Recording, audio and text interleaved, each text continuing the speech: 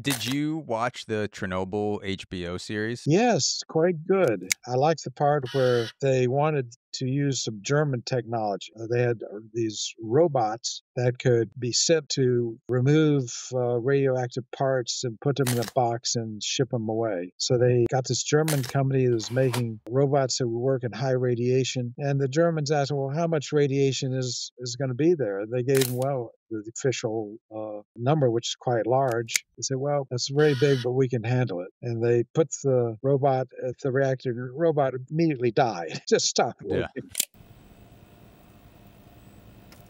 Jump.